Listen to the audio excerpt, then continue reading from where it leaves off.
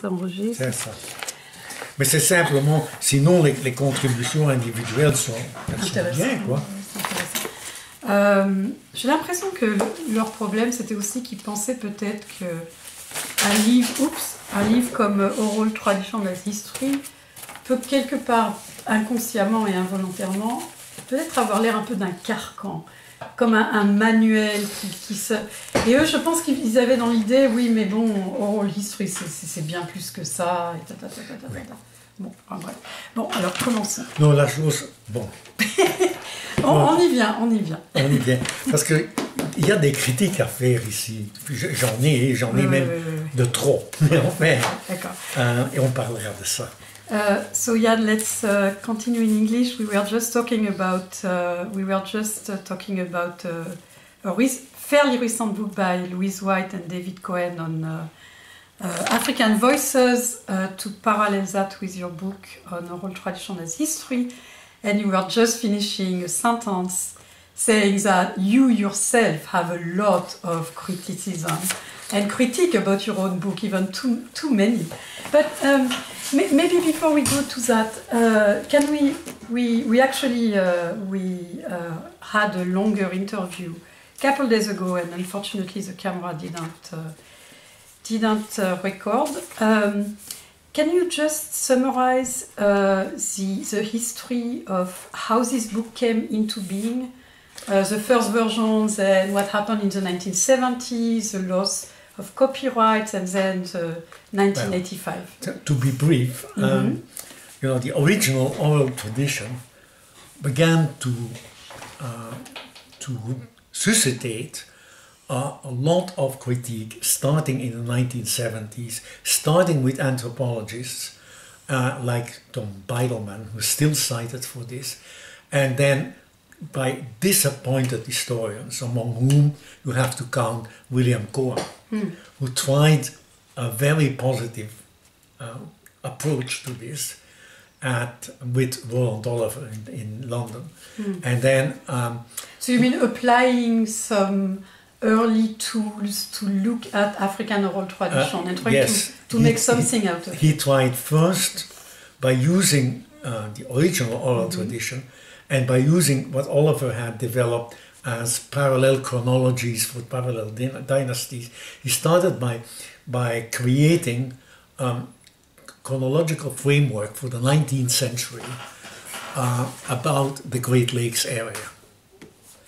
And in doing so, he then wrote a book on a group in Uganda and its history, and it did not come out.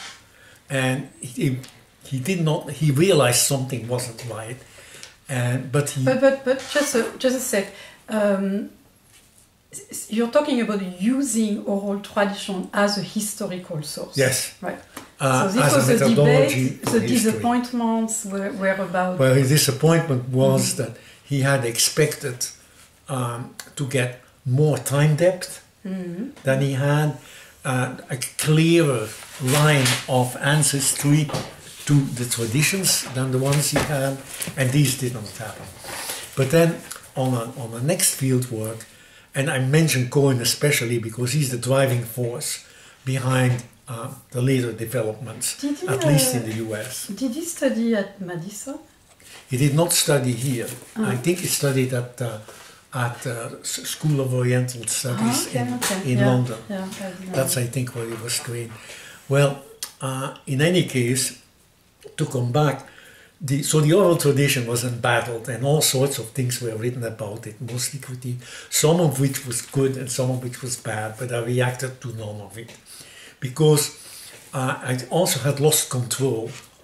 I had no control over oral tradition, especially the English version of it, because the translators... You mean the book. So the book you first wrote it when you were in the military in Belgium. Right, and so I could 1960. I could not use a re-edition of the book or rearrangement, and in any case over time it became clear that a re-edition was not a solution, it would not do. So you felt so I wrote you got too many feedback too many criticism on the version in French. Well, not only and you that, were not happy. but there was also mine, developing over time.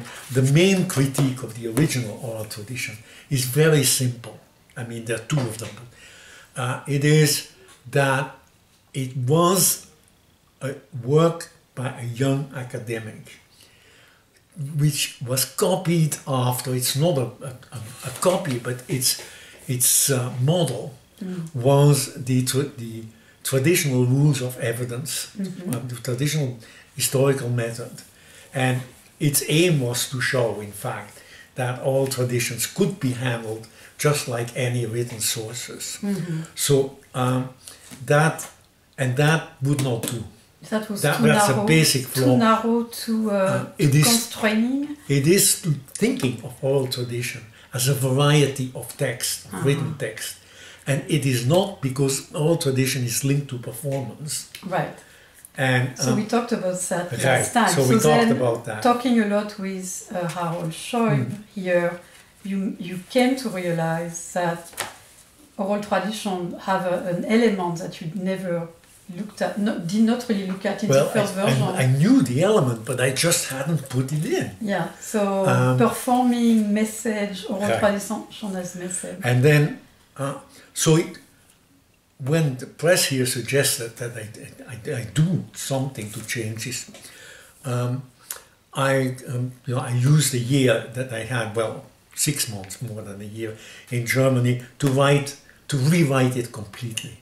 And I had at hand there a library, an anthropological library, where historical anthropology was represented for all over the world, so that helped. That was in Frankfurt? That was in Frankfurt, and I was working there with Beatrix Heintze, and somebody who belonged to the cultural school of anthropology in Germany, a student of, the name's go. Yeah, but in any case, he was the head of Eike Haberland, is his name. Haberland, he was the head of the studies. Can I stop you just a second? Yes. Because you write in many of your articles about your very close collaboration with Beatrix Heintze. And I'd like to know more. How did you meet her? How did you collaborate? Why is she important in your... Was she still important in your work? Beatrix is much younger than I am, and when I returned from the Congo the first time in, I think, 1957, or was it 1958, 59, she'd read some of my articles. And she was a student at Munich, a student in anthropology at the time, at Munich, but in historical anthropology, which was under... what's his name? We can find out later. Well, the only historical anthropologist left in Germany at the time. There were lots in Austria, but not in Germany.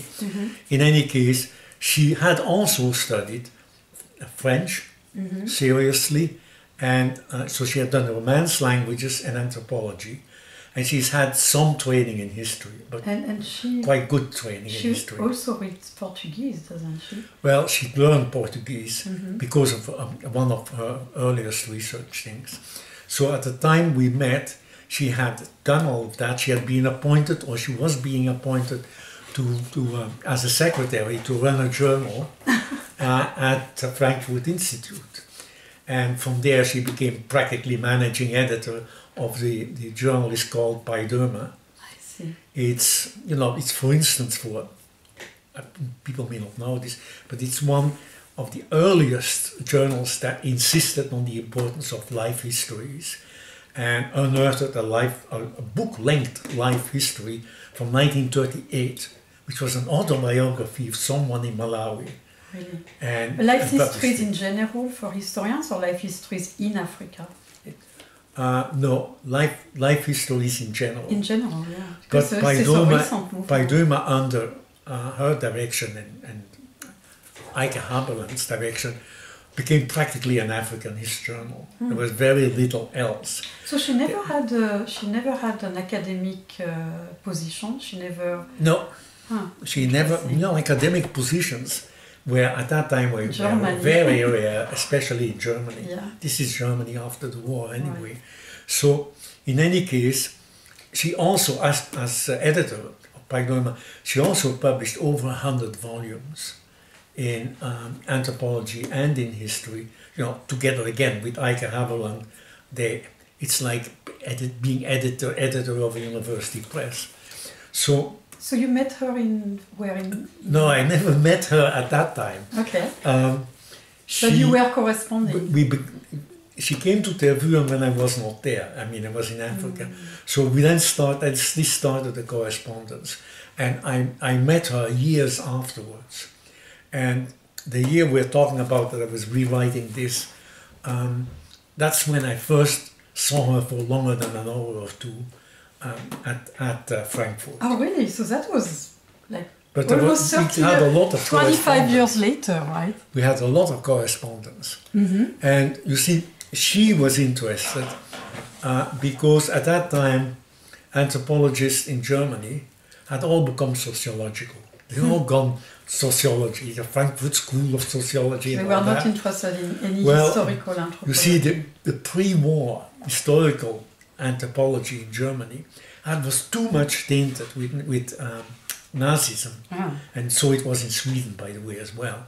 So that explains why a few people apart where, that it completely fell out. Now, the one exception was the teacher of Beatrix. His name is Hans Baumann, I now remember. This Baumann was briefly, I think he was actually a Nazi supporter in 38 to 40. Yeah, because I see his book on Mies der Afrikanischen Völker, 1936. Yeah, that was not... You see, it's really weird to be a Nazi supporter, but to be for the rights of autochthonous people anywhere. Well... So he was a mixed person. But let's focus a little bit more. So this is how we corresponded. And she became an historian, just working. And she learned Portuguese like she had learned Romance languages, French in particular. She's extremely thorough. And then she found this big trove of family manuscripts from 1621 to 1629 in Portugal, from a family of somebody who had been the governor of Angola. And she edited them. It's two big volumes, 400 pages each. In German or in Portuguese? She edited them in Portuguese. And is there a translation? No, it's just in Portuguese. I don't think there is I don't think there is a translation. In any case, and then, so she devoted part of her career first to the 17th century, and then she went over to German travelers in the late 19th century, and what kind of people they were, because of course there were also plenty of sources that she found. And that renovated the history of exploration, not just in Portuguese Africa, but basically because she found so many records about the African people who led or organized or advised these expeditions, that she was able to write a whole book about them. And Johannes Fabian's book called Out of Our Minds? And exactly, Fabian uses some of the same sources. But precisely also to talk a lot about the African experts in those But he got that from her, and that's not the only. So he got that from her, and because he's a high-level professor in Amsterdam. So and his book was more sensational. She tends not to be sensational, but she does mention, in a very sort of dry way that yes. Von Wisman's expedition in Kasai were smoking hashish all the time because local people were. And of course, this is something where Fabian really goes all out. He writes a whole book about it. Right, he writes a whole book about it. So, or at least makes it the driving engine of knowledge, acquiring knowledge. So but she worked mostly on Central Africa. She worked exclusively on Angola. And she worked all her life in Angola. Okay. So that's why, if you are in that specialty, you know her very well, you know about her very well. But otherwise, you may not even have heard of her much. So, sorry, we were again kind of wandering around, but so 1985, you have a completely rewritten version. Right. And this was not just a small revision. The first 2 chapters are brand new and also in conception. They are not. The first chapter is messages, the generation of messages. Yes, where messages come from, and then and the how second one, how they are performed. Yes. How they're kept in mind and how they are performed. That's the second chapter. So that's brand new. That's chapter 1 and 2 and 3. Chapter 1 and 2. And getting the message is more about the audience, or also the historian. Yeah, getting the message comes. If as an historian, you may recognize that it conforms to what historians call internal critique. But then that is developed in chapter 4, which deals with the message as social product. I handle this quite theoretically. I mean, what you should consider. Right. I did, and this comes to one of the main critiques I now have of the book. You see, in all my footnotes, I refer to very concrete cases. But clearly, people do not read the footnotes. Yes. So, but you have examples for everything that you say. Short examples. Yeah. But you see, for something like this, if I had given long examples, one of my examples, it would have been clear to people like Cohen and company who wrote the African Voices that it's part of historical critique to look at the social embeddedness of tradition. And so that a lot of the points which they think I missed, they are there, but they are not. They are in footnote. They are not. Well, yes and no, because you have chapter 4. The message is a social product. But they overlooked it. And chapter 5. The message as culture, where you see the culture. For instance, worldviews. Yes, there is a worldview. Image and cliches. I mentioned space, time, truth. Space, time, and truth, which are capital. Right. And again, I sort of say that you should consider that when you evaluate a tradition, what the notion of truth is and the notion of time and of space. Again, the readers of this book, the editors of this book, did not read it.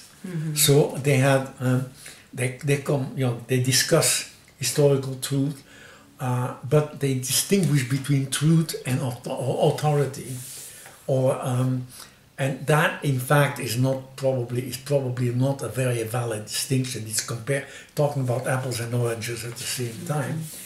Yes, being a genuine authority is important, but it has nothing to do with the truth or non-truth of something. Yeah, I think we'll go to this a little bit later, but that's an important point. Right. So then you see the most original part of this new book is a chapter about how information is remembered. And first, how it is kept in mind. Now, it's kept in mind, we did not know that at the time, but now we know that there is a physical link that is built up for every memory that people create. And this can decay or it can strengthen. And it's a physical link in your brain. You can see it on photos. So it is really something hard. Now, all these links are interconnected. And so that your corpus of information in your head is not independent. It connects with all the other information. And this we know now directly, but at the time of the book, it was evident only from comparing traditions. And that, in fact, different traditions, but remembered by the same person, tended to be arranged so that the person would remember them more easily. They tended to be built into a logical order, and they tended to have a reference system, like you have a reference system in the that library. you can, when you're aware of that, you can look at those oral traditions and see how they have been reworked to follow this kind of... You also see what is forgotten which part is forgotten and why, in comparison to the economy of everything you have to remember. So that's would in be probably a couple of additional chapters you would put now with the new knowledge about how with memory... new knowledge you could strengthen this. And it's both individual and collective memory, that there's new findings? No, collective memories is an item that I do not discuss in detail here. I mention it, but I don't discuss it in detail. I did work it out in more detail in a chapter, in an article on Cuba collective memory, how it began. See, the problem with collective memory is, on the one hand, it is a sociological phenomenon. It is something that sociologists know happens to bring people together, or in situations where people are forced together and they adjust their memories. But it can also be shown, and that's what the Cuba case did, that you don't need a crisis situation.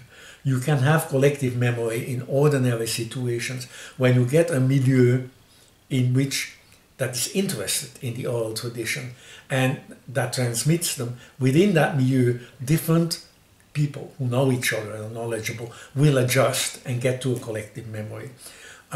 You even get that in family history. My sibling remembers this, I remember that.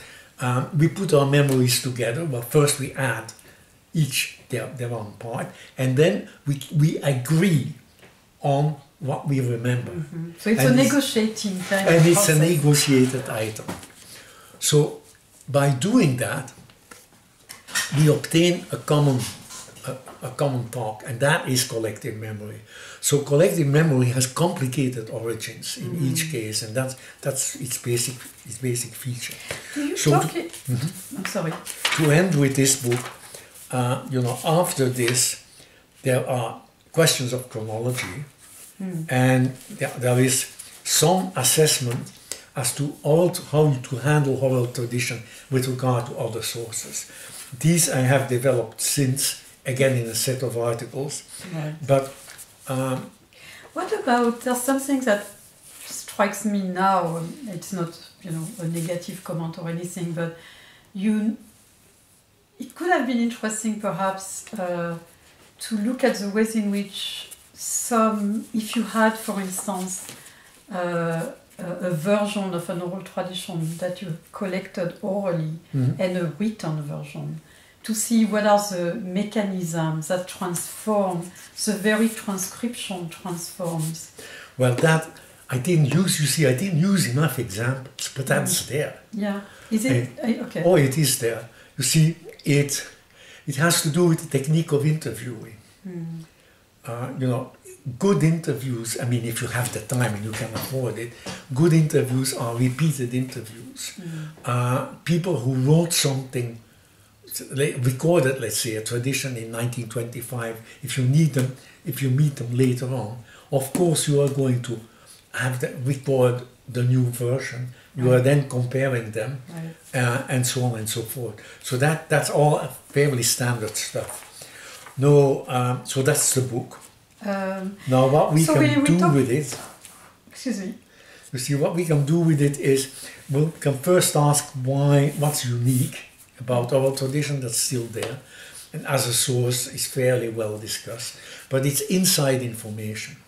And this, in my view, is it's very important that to have inside information. Now it happens that in this book, I'll just show it to the camera. So it's the African Words, African Voices, edited by Luise White, Stephen Miescher and David Cohen in 2001. 2005, I think. 2001, you were right. Yeah, 2001. Okay, well, you see in that book,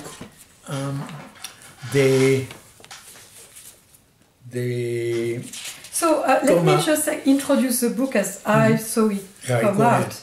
It was a fairly seminal book because it was. I don't think there's any other book that came after oral tradition as history that had so much impact in the field. You know, it was like, you know, what can we say today about oral history, oral tradition, oral sources, and making, you know, writing African history. So in this sense, I think it's a good. Are you looking for your notes? I think they are here. Yes. So it was an important book, and it's a book that I actually haven't looked again at the introduction, but they do take you as a kind of they address oral tradition as history. Well, your book. You see, essentially, it's a book that deals with recent oral traditions, with right. recent oral history, mm-hmm. and its starting point is different. It does not ask how true or how reliable oral traditions or oral history are. They deal with the context of oral history. Right. That is how it fits in a society and in a culture, how it's remembered, how it's talked about. And that, of course, is quite valid. I mean, it is one of the things one should do. Mm.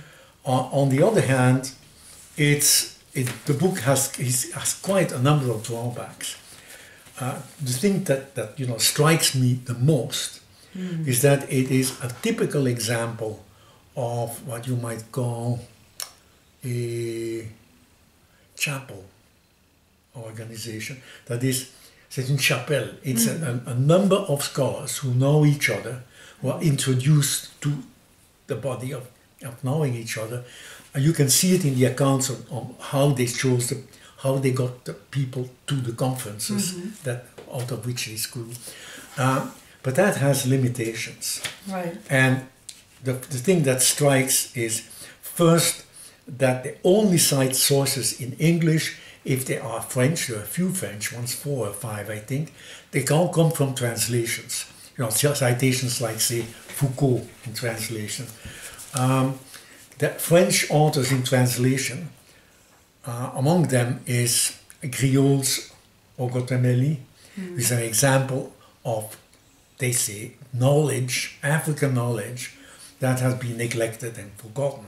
They have not realized, by the way, that Rouge, the other example this side, was extremely critical of Ogotemeli, and that in fact it has been shown in several articles, a famous one about the star Sirius, that this could not be observed. There have been a lot of things on oral history. And you see, but that's an example of things they don't know because they were published in French, or in journals they don't read. So the limitations in English are quite serious. There is no real comparative evidence where there could be. Their section 2 deals with life histories, and all the individual chapters are quite interesting. Right. But in the introduction, they do not say, no, there is quite a literature about biography. There is quite another literature about autobiography. There is a literature about eyewitness account, you know, and you get this in courtrooms, and there are disputes and discussions, and in these and these. There's nothing of all that. It is so it doesn't give justice to the wealth of life stories from Africa and the scholarship that has also looked at. They limit that. I was thinking of Bogumil Jusiviki, who has done a lot in recovering and he writes in French. African life stories, but those are amazing. I mean, if you look in the introduction at life stories, you know, you'll see that they say, well, they began in the years 80s, 70s, 80s and 90s with feminist historiography. That's not true. No. It began much earlier in anthropology, that's true. They cite some of the older anthropology, but just only a few texts, classical texts from the 1920s and 30s. But they do not cite the anthropological critique of this form of anthropology in the 1940s, 50s, and the seminal books on these are Mexican autobiographies that have been used in the United States and worked on very much. They don't even cite that. So what you have is a limited group of scholars citing each other or citing persons they admire, from previous, and not really being thorough, at least not in the introduction. So that's a problem. So then finally, no, that's not finally. I think one point that they talk about is that they say that your approach tended to try and distinguish and perhaps create a false kind of boundary between African tradition and those that were embedded in colonial, mutual kind of influence, and also that you create a false distinction. Again, not necessarily positively, explicitly, but the result of your book is that you also might create a false distinction between what is written and what is oral. I think they look at oral sources in a more, perhaps, hybrid way or complicated way. This means that they have not read either my first book, which was far too close to written, and nor the second one. In this one, I took a certain distance from written text and oral, because I had confused them too much in the first one over issues of performance, as I mentioned. But essentially, where I see that they tend to be really confused, and again, I'm talking only about the introduction, is in not seeing that their goals are not the goals that that we are talking about. As historians, we use sources and we try to see that the sources are valid or valuable, and that's why we have historical method. But you can also ask of the same performances or the same written text or whatever you have. You can also ask different questions, and the question that they ask is, what do they represent in their social embeddedness? What are they promoting? What are their political positions, and so on, or their cultural positions, which they work on, and so that is perfectly valid. But you have two different set of questions. Your agenda was different. Two different set of answers. Your agenda was more to try to look at those oral traditions, to see whether you could recover something that happened in the past. Including a very long change in mentality, in worldviews. It's not just topical events. Yes, you see, but that's really right. But you see, they do get confused between method on the one hand and goals on the other, so that when you, explicitly in this book, when White says, well, we should not worry about authenticity, we should not worry about the validity of traditions, and so on and so forth, we should worry about their authenticity. She's beginning to say that historians should not bother about the truth. Well, at that point, something is clearly not right, and that's the last difficulty I found with them. I found, also specifically, and I mentioned it in passing, that they're extremely weak on historiography. Some of it is not right. And like what? Well, for instance, when they talk about historiography in Africa this time of the period of the 50s and 60s, they simply don't know it. They say that colonialism rejected or had no uses at all for history. And they clearly quote from English-speaking territories.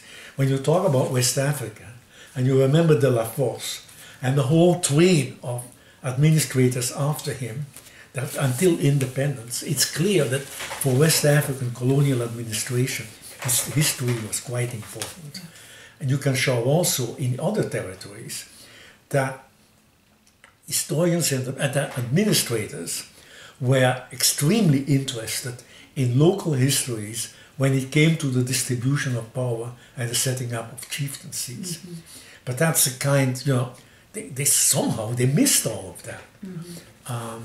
They mention, and they do mention rightly, the African authors from the 1920s onwards that were published. People like Johnson, they of course not reading French means they don't know about Madagascar, where they have a whole historiography. They don't read Arabic, so they don't know about Ghana, where they have 17th century, 18th century, 19th century examples showing that all through, wherever there was a possibility of having writing, the writing, was applied to record local histories, and the authors were, of course, Africans. So, you see, that's what I mean by defective historiography in part. So that's, but otherwise, I think, look, if you don't read the introduction and you use the essays in the book, it's absolutely fine. Thank you, Jan. So we'll interrupt for a few minutes. I forgot to mention, with regard to the book, African Voices book, that because they deal with recent history, that they are that they are a collection. The whole collection is quite valid, but it does not represent all of oral tradition. And since then, more recently, I've been able to work some more on these problems, and it has become clear that, physically speaking, the human brain handles remembered items differently from knowledge items. 2 + 2 is 4 does not undergo the same mental processes as remembering my grandfather's this or that. So this is important, because recent historical sources stem, for the most part, not from knowledge, but from remembering, from what is called episodic memory. And episodic memory is always laden with emotion. It's flooded with emotion, but not emotion necessarily from now, emotion from then as well as now. It is preserved along. Mm-hmm. Whereas knowledge either has no emotional connection, 2 + 2 is 4 for most people, or it acquires an emotional connection, but one that's linked exclusively to now. And by studying these differences, you can show that the handling of recent historical memory is different from remote historical memory. Recent historical memory, by the way, can go back to about 100 to 120 years, something like that. The remote one is, deals about more remote times, except that remote oral tradition, in fact, in the human mind, very probably has survived only because it is remembered again. But each memory makes it different and brings it back into the memorized. So this is the topic of your most recent presentation at the Sandwich Seminar. And I would develop that into a book. Do you want to talk a little bit about it? Or I can tell in about 3 minutes. Yeah, go ahead. You see, what this book would deal with is, first it would explain the difference between recent and remote. So processing, the ways in which this information is processed through... Where the information comes from, and then it would explain why remote is remembered. And this would be a book that would handle long examples, not just footnote examples, long examples, because the most important use for remote oral tradition has to do with identities. And so it has to do with the creation of ethnicity or the maintenance of ethnicity. It has to do with the affiliation to religious identities and the like. And as you can imagine, there are magnificent examples of this all through world history. And so that will make it quite interesting. There are also remote memories that are not dealing with ethnicity and are not that much concerned. But the ones that are, by the way, divided in two groups of sources. There are narratives, like, and there are epics. And of course, epics are not just in Africa, but the epic is a genre, a literary genre, that's ideally suited for this. And in fact, if you check it out, I think you'll find that there is no epic that does not deal with remote oral tradition. It's a genre that applies to that. So that would be it. Then the other remote traditions that are not concerned with identities and tend not to carry that heavy an emotional load, tend to be more down to earth. That is, they tend to be the sort of things that you remember from in the recent ones, but a generation or two before, and there you have to explain why it was remembered at all. So the book to me would have a very different agenda than oral tradition as history. To simplify, oral tradition as history is to look at oral tradition and explain and try to give some method to use it as a historical source. And this new book would do the same thing, but only for what we call myths. Yes, but it seems to me that it would do also, it would look more at the role of memory and memorialized events in creating social, political, cultural identities. It would. It would be more, perhaps, looking at those sources not only as messages for the historian, but as engine for social production. It would certainly do that. And it would link, you see, even in this book, even in the Miescher book, they simply do not yet realize the importance of identity and the link between identity, history, and narrative or epic or whatever, or song, by the way. Although they talk about subjectivity, which is interesting. I mean, they reduce it also. It's important, at the scale of the individual, which is kind of interesting as well. No, you see, they talk about, they oppose subjectivity to authenticity. And in fact, they do not really oppose subjectivity to objectivity. They mention objectivity as something that was tried out.